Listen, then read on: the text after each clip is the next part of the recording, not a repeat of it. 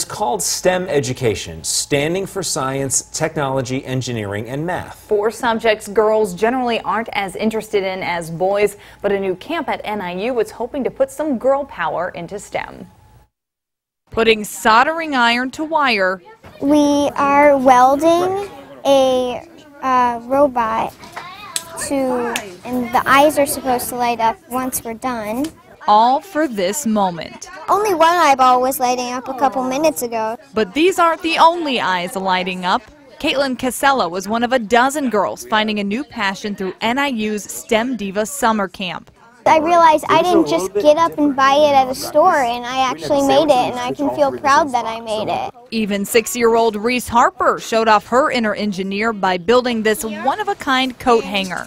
The M is from my mom, and the D is from my dad. NIU STEM Outreach Associate Petey Guerrero organized STEM Divas to get more girls to follow in her footsteps and embrace a field dominated by men. There's lack of interest in STEM fields from girls once they go into middle school.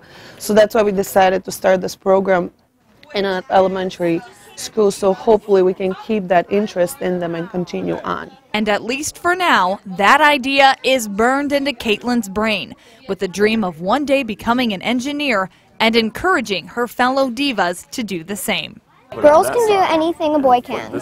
And I realize that some girls just don't think that's interesting, but once they try it, they'll think it's interesting. They just have to experience it. Really cool program out there. The STEM Outreach program at NIU has a lot of upcoming activities, including another STEM camp for divas and STEM Fest. We'll put the information on both events on our website.